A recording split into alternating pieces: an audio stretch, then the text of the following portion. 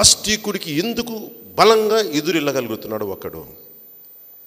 Because I have knowledge, because I believe.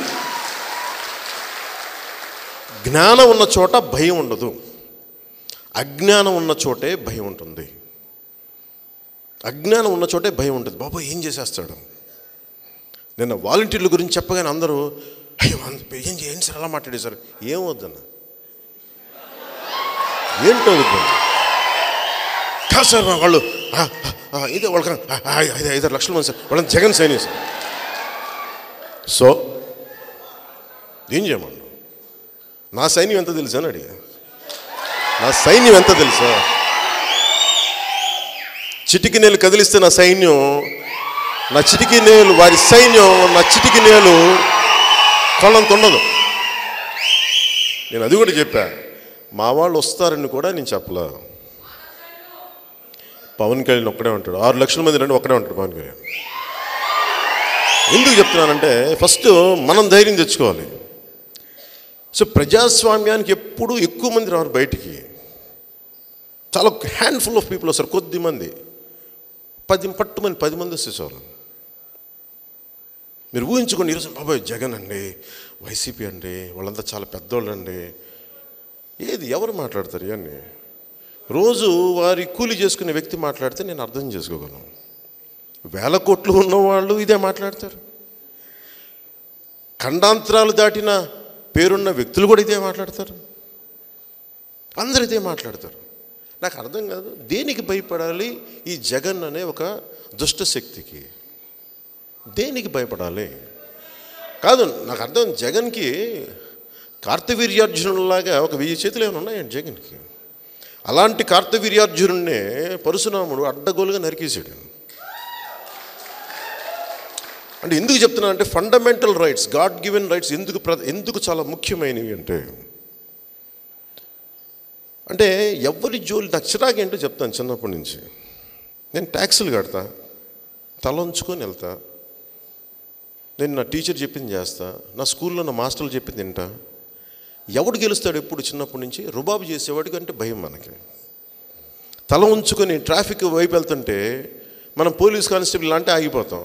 Traffic రూల్స్ని పాటించని ఒక ఎమ్మెల్యే తాలూకు రౌడీలు వెళ్ళిపోతుంటే ముందు వెళ్ళిపోతూ ఉంటుంది. అంటే ట్రాఫిక్ పాటించే రూల్స్ పాటించేవాడికి సౌకర్యం లేదు దేశంలో, ఈ సమాజంలో. రూల్స్ పాటించిన వాడు మనల్ని వాడు రూల్స్ పాటించమని చెప్తూ ఉంటాడు. నాకు ఇది విసుగు చిన్నప్పటి నుంచి. ఓకే, హీరో అయ్యాం, యాక్టర్స్ అయ్యాం, నచ్చట చిన్నప్పటి నుంచి. అసలు యాక్టింగ్ ఏంటి అని. కానీ అయ్యాక నాకు అనిపించింది, భగవంతుడు నన్ను ఎందుకు యాక్టింగ్లో పెట్టాడో నాకే తెలియదు. నాకు అసలు పెద్ద ఇంట్రెస్ట్ లేదు నాకు యాక్టింగ్ మీద. అసలు 10 మంది ముందుకు రావాలంటే ఇబ్బంది, ఎందుకు అవసరం అనుకున్నాను. అలాంటిది నన్ను తీసుకెళ్ళి నేను యాక్టింగ్ ఎంత ఇబ్బంది పడతానో చెప్తాను చిన్న సదాడ. సుస్వాగతం సినిమాకి నన్ను వైజాగ్ జగదాంబ సెంటర్లో బస్సు ఎక్కించి డ్యాన్స్ చేయమన్నాను నన్ను.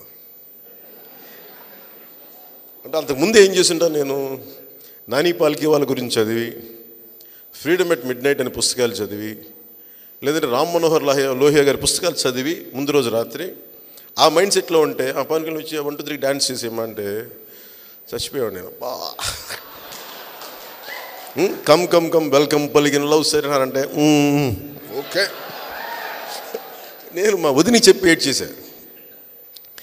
ఒకవేళ నేను బుద్ధి లేకుండా ఎందుకు ఒప్పుకున్నాను సినిమాల్లో యాక్ట్ చేస్తారని. అసలు నా బుద్ధి ఏమైంది?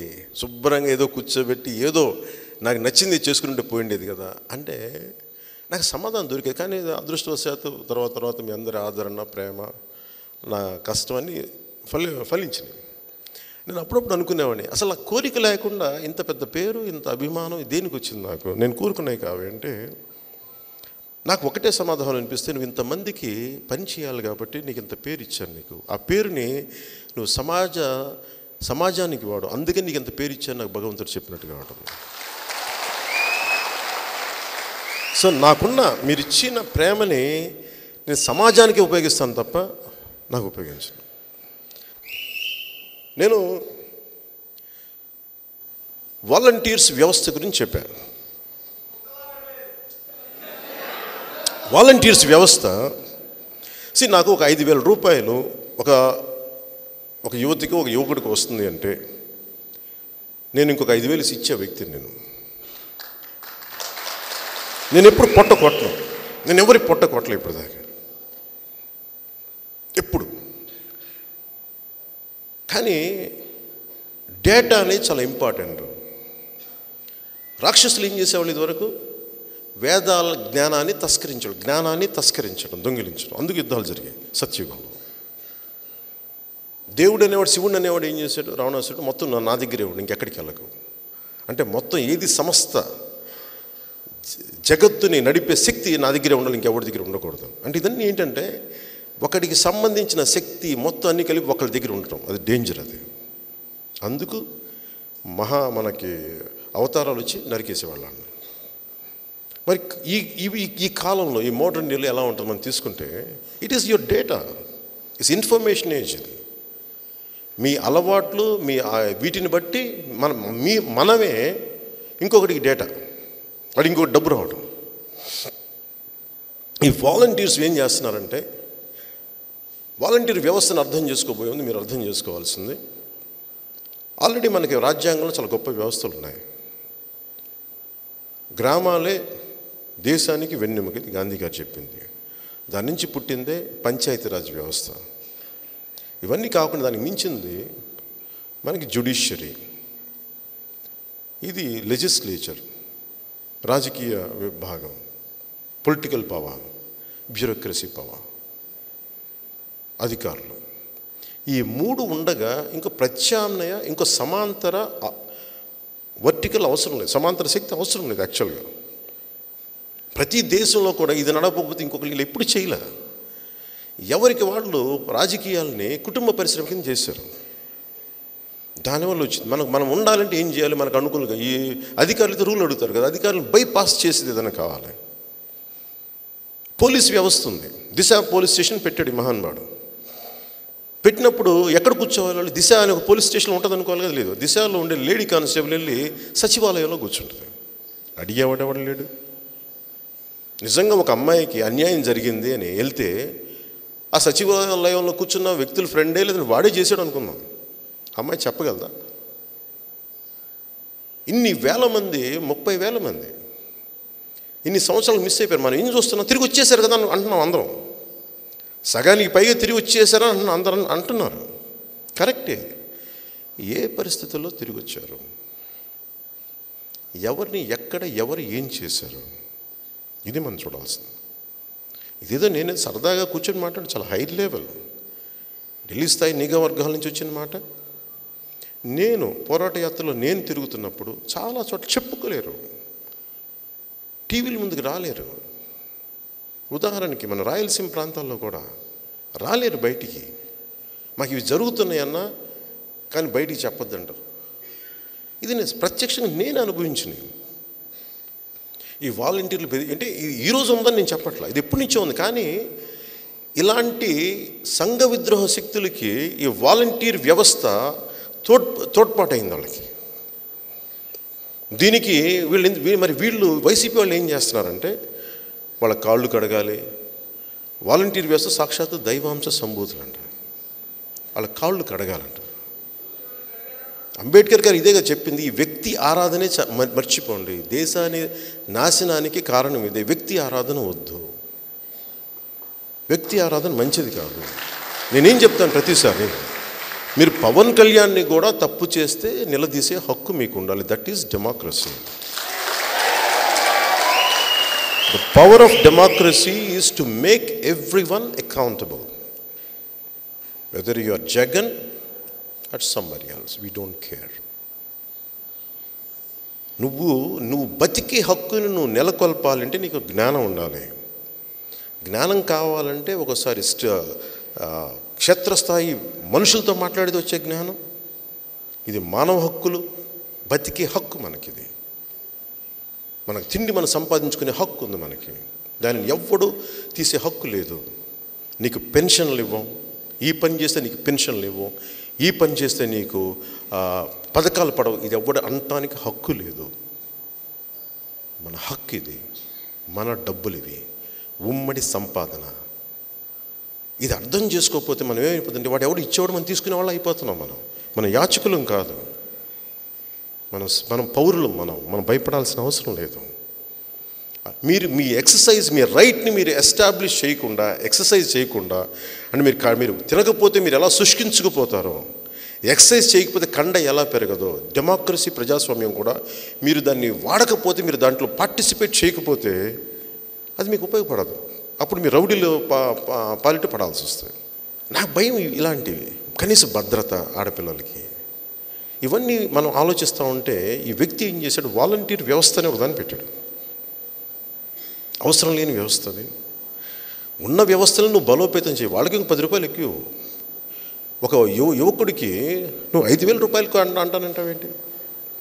ఒక జాతీయ ఉపాధి హామీ పథకం ఒక కూలీకే 500 రూపాయలు ఒక కూలీ పనికి చేయడానికి. వీరికి మరి అలా చేస్తే నువ్వెంత? 5,000 రూపాయలు అంటే రోజుకి, సంవత్సరానికి 160 రూపాయలు కూడా రాదు నాకు తెలిసి. అంటే ఒక డిగ్రీ చేసిన వాడి విలువ 160 రూపాయల. అదే నువ్వు ఇచ్చే బలం. ఫస్ట్ నాకు అనిపించింది ఇది వాలంటీర్. అసలు అదంతా ఓకే, అది ఇంకా ఎవరి ఇష్టాలు అనుకున్నా. ఈ వాలంటీర్ వ్యవస్థ ఏం చేస్తుంది, క్రిటికల్ డేటా. ఒకటి, మీరు పెగసిస్ అనే సాఫ్ట్వేర్ గురించి మీరు ఉంటారు. అది భారతీయ జనతా పార్టీ ప్రభుత్వాన్ని అందరు నిలదీశారు. మీరు పెగసిస్ అనే సాఫ్ట్వేర్ వాడతారంట, ఏంటి మీరు అందరూ ఫోన్లు పెట్టేశారంట, వాడు చేస్తారంట. అంటే ఒక ప్రధానమంత్రి దగ్గర నుంచి ఎంటైర్ భారతీయ జనతా పార్టీ ప్రభుత్వాన్ని కుదిపేసింది పెగసిస్ అని. అంటే నీ డేటా, నీ ఫోన్లో నువ్వు ఎవరితో మాట్లాడతావు, నీ ఫోన్ కాంటాక్ట్స్ ఎవరితో మాట్లాడితే ఇవన్నీ మన హక్కు. అది రైట్ టు ప్రైవసీ, గుడ్ అంటాం దాన్ని. నేను నేరాలు ఘోరాలు కాదు, అది నా ప్రైవసీ. నేను నా స్నేహితుడితో ఏదో మాట్లాడతాను, నా అమ్మతో ఏదో మాట్లాడతాను, నా సన్నిహితులతో ఏదో అది నా ఇష్టం, నా పర్సనల్ ప్రైవసీ. అది భగవంతుడికి కూడా దాన్ని ప్రవేశించే హక్కు లేదు. అలాంటి దాన్ని పెగసిస్కి అంత ఒక చిన్నపాటి ఆధార్ కార్డు పెట్టాలి అంటే నా డీటెయిల్స్ నేను ఎందుకు ఇవ్వాలి? ఆధార్ కార్డు మీద ఎన్ని గొడవలు జరిగినాయి మీకు తెలుసు. కాంగ్రెస్ పెడతానంటే బీజేపీ ఒప్పుకోవాలా, బీజేపీ ఇట్లా చేస్తారంటే కాంగ్రెస్ ఒప్పుకోవాలా. ఇన్ని గొడవలు జరిగి అంటే నా వ్యక్తిగత డీటెయిల్స్ బయటికి ఇవ్వాలంటే అంత భయం అందరికీ. So data protection is very very important. Data protection అలాంటిది. ఆధార్ కార్డు, బ్యాంక్ డీటెయిల్స్, వీళ్ళు ఇల్లు ఎక్కడ, ప్రతి 50 ఏళ్ళకి ప్రతి గ్రామంలో 10 మందిని పెట్టేశాం. ఒక గ్రామ సచివాలయం అని ఒక మినీ వైఎస్ జగన్ ఆఫీస్ పెట్టేశాం. దానికి 10 మంది కార్యకర్తలు అని చెప్పి పెట్టేశాం. రెవెన్యూ ఆఫీసర్స్ అంతకుముందు లేదా? అంతకుముందు ఆంధ్రప్రదేశ్ నడవలేదా? అంతకుముందు ఏ వ్యవస్థ నడవలేదా? అంతకుముందు ఎన్యూమరేషన్ జరగలేదా? ఓటర్లు నమోదు జరగలేదా? అంతకుముందు ఎవరికి నిత్యావసరాలు సరఫరా జరగలేదా? జరిగినాయి. ఇంకా ఎఫెక్టివ్గా చేద్దామని చెప్పి ఇప్పుడు జరుగుతాయి. ప్రతిసారి ఒకటి రావని కొత్తగా పెట్టడం, అదేంటంటే మీ లబ్ధికి. ఇది జరుగుతున్నప్పుడు ఏం చేశారు, ప్రతి ఇంటికి పెడితే ఏం జరుగుతుంది, ప్రతి ఇంట్లో ఎంతమంది ఉన్నారు, ఎంతమంది వీళ్ళ ఇంట్లో ఉన్నారు, ఎంతమంది గొడవలు పడుతున్నారు, ఎవరికైనా పాస్తులు గొడవలు ఉన్నాయా, ఎవరికన్నా సరే వీళ్ళకి ఏం జరుగుతున్నాయి, వీళ్ళకి అన్నదమ్ముల మధ్య గొడవలు ఉన్నాయా, భార్యాభర్తల మధ్య గొడవలు ఉన్నాయా, భర్త ఎటు వెళ్తున్నాడు, భార్య ఏం చేస్తుంది, ఇట్లాంటి డేటా మొత్తం వీళ్ళ దగ్గర పెట్టుకొని ఇబ్బంది పెట్టేస్తూ ఉన్నారు. ఏమండి మీ పాప అబ్బాయితో చూసామండి, లేదంటే ప్రతిదీ అన్ని రకరకాలు. ఏమండి మీ అమ్మాయి పెద్ద మనిషి ఏంటంటే కదండి, అది చెప్పారండి. ఇది పర్సనల్ డేటా కదండి, ఇలా మాట్లాడుతున్నారు. ఇది చాలామంది జనవాణికి వెళ్ళినా ఎక్కడికి వెళ్ళినా ఏంటంటే ఏమంటే కొంచెం ఇబ్బంది పడ్డా వచ్చాం సార్, వాళ్ళు బెదిరిస్తున్నారు సార్. ఓకే, ఇట్లా ఒక ఇబ్బందికరమైన డేటా కూడా చెప్పుకుంటూ వచ్చి చేస్తూ వెళ్తూ ఉంటే ఇది చాలా ఇబ్బందిగా తయారైపోయింది. దానితోడు 30,000 మంది అమ్మాయిలు మిస్ అయిపోతే ఒక్కళ్ళు కూడా మాట్లాడాల. మన ఇంట్లో ఒక ఆడబిడ్డ మిస్ అయిపోతే ఎంత అగ్గగలాడిపోతాం. ఒక్కరు గంట లేటుగా వస్తే మన బాధ్యత కదా, అధికారుల బాధ్యత కదా, పోలీస్ అధికారుల బాధ్యత కదా, రాజకీయ నాయకుల బాధ్యత కదా. 14,000 మంది అమ్మాయిలు తిరిగి వచ్చారు, 16,000 మంది తిరిగి వచ్చి కరెక్ట్. వాళ్ళు ఏ పరిస్థితిలో వచ్చారు, సింపుల్గా ఎవరితో ప్రేమించిందని వెళ్ళిపోయింది, అలా కుదరదు. మళ్ళీ తప్పది. ఆ తీసుకెళ్ళిన వాడు మంచివాడా, వాడు ఏదైనా తప్పుడు పనులు చేశాడా, వాళ్ళు ఎక్కడికి తీసుకెళ్ళాడు. నా స్నేహితుడి ఫ్యామిలీ ఫ్రెండ్స్ ఒక పాప బాంబేకి వెళ్తే ఇంట్లో లేదు, వాళ్ళ తండ్రి ఏడ్ చేశాడు. నా ఫ్రెండ్కి ఫోన్ చేసి నాకు చెప్పాడు. నిన్న కన్సర్న్ హైదరాబాద్లో ఎవరికో చెప్తే పోలీసు ఒకటే చెప్పారు, సార్ 24 గంటలు దాటితే 50% ఛాన్సెస్ సార్, 48 అవర్స్ దాటితే మేము చెప్పలేము సార్, ఇంకా మర్చిపోవచ్చు. 48 గంటలు ఒక ఆడబిడ్డ కనిపించట్లేదంటే అంత ఏ స్థితిలో దొరుకుద్దో చెప్పలేం, దొరకపోవచ్చు. ఫైనల్గా అమ్మాయిని ఎక్కడో ఒక చోట ట్రేస్ అవుట్ చేసి కాల్ ట్రేస్ చేస్తుంటే శక్తి సమర్థత ఉన్నవాడు పట్టుకోగలిగాడు తన బిడ్డని. అది కూడా ఏంటి, ఎవరు ఇట్లా కూర్చోబెట్టి ఏదో చేశారని తెలిపేది. అది ఎక్కడ కామాటిపుర ఏరియాకి పట్టుకోగలిగారు. అంటే ఇట్లాంటివి జరుగుతాయి. ఏ స్థితిలో వచ్చారు, ఇది చాలా చాలా ఇంపార్టెంట్. నేను అనేది నిరంతర పహారా ఉండాలి కదా పోలీస్కి. పోలీస్ చేత నిరంతర పహారా చేయించి మనం అలర్ట్గా ఉండాలి. అలాంటిది ఇంత డేటా వీళ్ళ దగ్గర ఉంది. ఎక్కడ పెట్టుకున్నారు? మేము ఫోన్లో పెట్టుకుంటామండి డేటా, మేము ఎవరికి ఇవ్వం. కరెక్టే. అసలు నీకే హక్కు ఎక్కడ ఉంది? నువ్వు ఎక్కడ పెడుతున్నావు? ఏ సర్వర్లో పెడుతున్నావు డేటా? అసలు ఫండమెంటల్గా అసలు నువ్వెవరు నా డేటా కలెక్ట్ చేయడానికి? రెవెన్యూ అధికారులు ఉన్నారు, పంచాయతీ బోర్డు వ్యవస్థ ఉంది.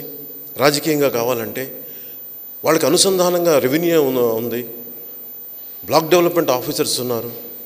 ఇంకేం కావాలి మీకు? ఇవన్నీ కాకుండా వీళ్ళ దగ్గర డేటా మొత్తం తీసేసుకుంటే 50 మందికి ఒక జగన్ తయారాడు. గుర్తుపెట్టుకోండి, ప్రతి 50 ఏళ్ళకి ఒక జగన్ తయారాడు. ఎవరు ఏం చేస్తారు? ఈ మొత్తం ఈ డేటా వాళ్ళ దగ్గర పెట్టుకున్నారంటే ఏం చేస్తారో మీకు ఏం తెలుసు? ఇది మీరు ఉంగుటూరుకి వెళ్ళి మీ గ్రామాల్లో మీరు అలర్ట్ చేయండి. ఇది వాళ్ళకి వాలంటీర్స్కి దయచేసి మీ డేటా ఇవ్వకండి. మీరు వస్తే రెవెన్యూ అధికారులకు ఇవ్వండి. ఈరోజు హైకోర్టు కూడా అదే చెప్పింది. నువ్వు ఇంత సెన్సిటివ్ డేటా, అసలు వీళ్ళు ఎవరు? Are the government employees? ప్రభుత్వ ప్రభుత్వ ఉద్యోగులు. మరి ఎవరు వీళ్ళు? వాలంటీర్స్. And volunteer basis. అసలు ముక్కు తెలియక వాలంటీర్కి నా బ్యాంక్ అకౌంట్ నేను ఎందుకు ఇవ్వాలి? ఈ ప్రభుత్వాన్ని ఎందుకు ఇవ్వాలి? అంటే మసిపూసి మారేడికే చేసింది. ఇది డేంజరస్ ట్రెండ్. ఇది మీరు ఎక్కడ ఏం చేస్తున్నారు, ఎవరిలో ఏం జరుగుతుంది, మొత్తం ఇంట్లో ఎప్పుడు ఎవరు పెద్దోళ్ళు ఉంటున్నారా, ఇంకొకరు వెళ్ళిపోతున్నారా? ఈ డేటా ఈజ్ మోర్ డేంజరస్. అందరూ చెడ్డోళ్ళు ఉంటారు నేను చెప్పట్లా, కానీ ఒక బుట్ట కుళ్ళిపోవడానికి కుళ్ళిపోయిన మామిడి పండు ఒకటి ఉంటే చాలు, మొత్తం మామిడి బుట్టే పోద్ది. అందుకని వీటన్నిటికంటే మించి ఒక సమాంతర వ్యవస్థ అవసరం లేదు. ఈ వాలంటీర్ వ్యవస్థని జనసేన ఛాలెంజ్ చేస్తుంది కోర్టులో. మనస్ఫూర్తిగా చెప్తాను, ఛాలెంజ్ చెయ్యాలి. నా డేటా నా హక్కు, నా డేటా నా హక్కు. డేటా ప్రొటెక్షన్ యాక్ట్ వచ్చింది 2022లో, పార్లమెంట్లో వచ్చింది బయటికి. అది నా డేటా నా హక్కు. నా బిడ్డ ఇటు వెళ్తుందో అది నా ఇష్టం, నువ్వెవడు చెప్పడానికి. మనం ఏం చేయాలి దీంట్లో? మనం జనాలకి కాపలా కళ్ళు అవ్వాలి. మనం జనసేన వైసీపీ చేసే దౌర్జన్యాలకి కాపలా కళ్ళు అవ్వాలి. ఇది నేను చెప్తాను.